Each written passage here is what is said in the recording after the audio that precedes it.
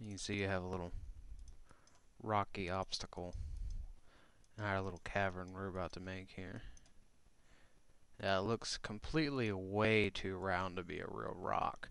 So what we're going to do, use our vertex tool, go down here to constraints, you'll see edged, and you can just drag these lines around a little bit to make it so it's not so uniform. And believe it or not, you will be able to see these lines under your texture. They'll be quite obvious. So just gonna go around and do this for a few.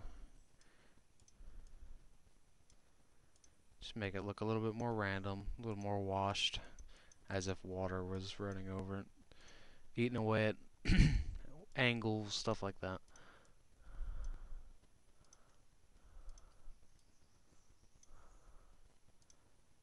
Take off my constraint for this one. Get a little point at the top. A little bit more back here.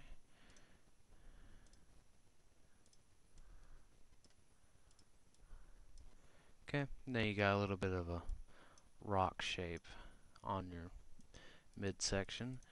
Okay, on the base, you can do this before you make it or not. You know, just kind of random it up. Make it, oops, my edge constraint's still on. Turn that off.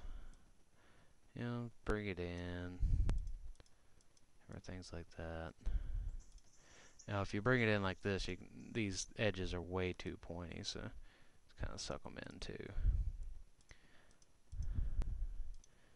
Maybe bring this one out a little bit.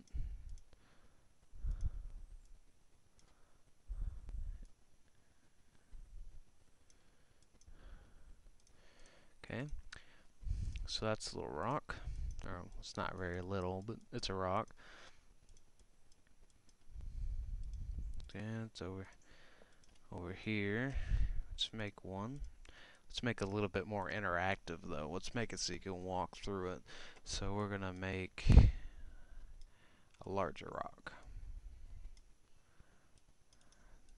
You don't want to make the shape exactly like the last one, so just kind of change it up a little bit. I'm going to make it kind of contour a little bit with this wall. You can see it's kind of following the shape a little bit. Alright, we need to add some more vertices for this one, so add one there. You don't want too long of faces, because long faces on rocks do not look right. So just kind of insert them here or there. Kind of give them, just bump them out a little bit. You know, that's not a very good bump, so just kind of make it go with it, whatever looks good. Okay, so again, we're gonna select all these faces. Let's see, what would I want to do here for this? Yeah, let's go ahead and select them all. We'll just cut ourselves a walkway and bevel this one. That's why it's looking kind of...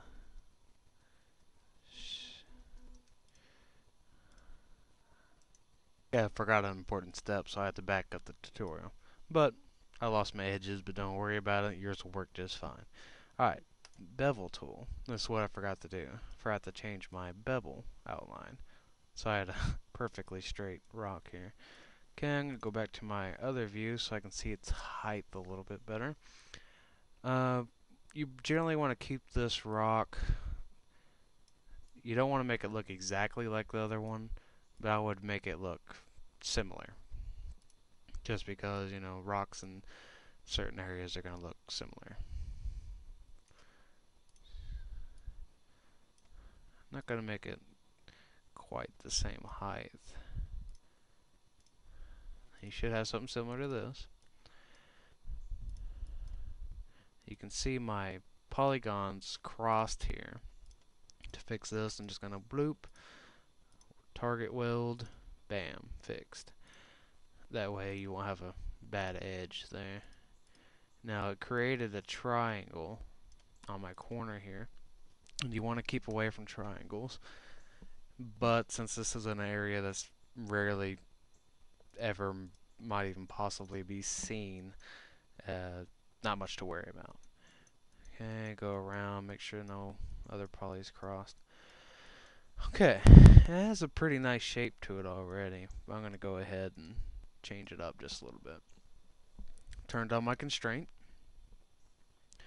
I like this corner here, so I'm going to try to keep the editing mostly over here.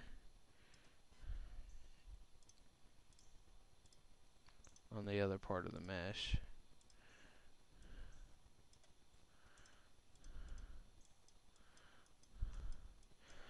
I didn't really explain the constraints tool, but since, you know, I'm sure you figured it out on the other rock there, that it just keeps the vertices following that line. That way it doesn't stray too far from what you want it.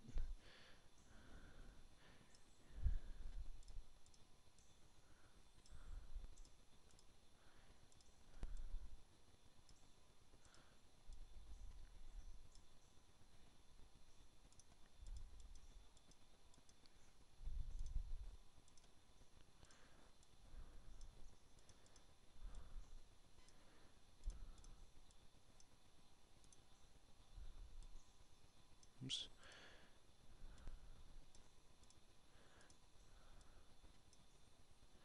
We're all about professionalism here at Oblivion Interactive.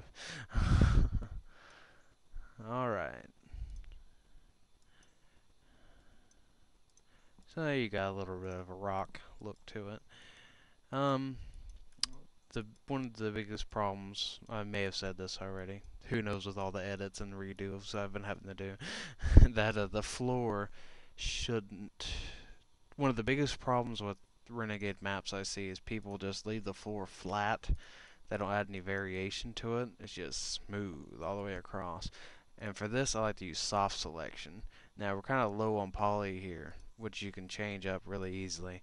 Just select your edge tool, select a few lines, just hit the connect button. Bam, gives you a lot more polys.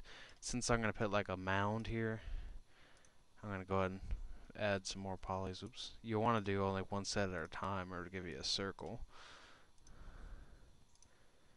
Okay, I'm going to go ahead and do it on the y-axis too.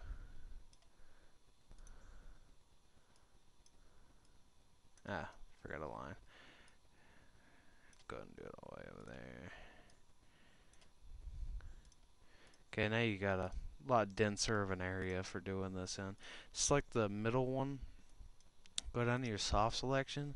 Enable it if you don't already, and you have your measurements here. This will give me a small mound. I'm looking for a little bit bigger one. So just increase this here, and you can see it extending out to the vertices around it. Oh, my edge constraint's still on. Off.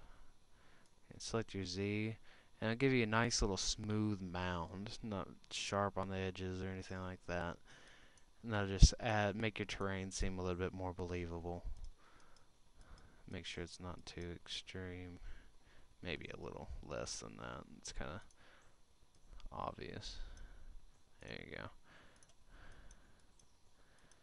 And do similar around your map. If you want to add more polys, that's fine. It'll give you better quality hills. I was just showing you that one for reference. You can do it on the edges too. It'll move your cliffs for you. Give your cliffs a less flat line there. This bad corner, I'm glad I saw that. Take off your edge selection for this kind of situation. Select that, and hit the connect button. And that'll give you a new line through there, so it won't have a bent face. Okay, do some more soft selection here.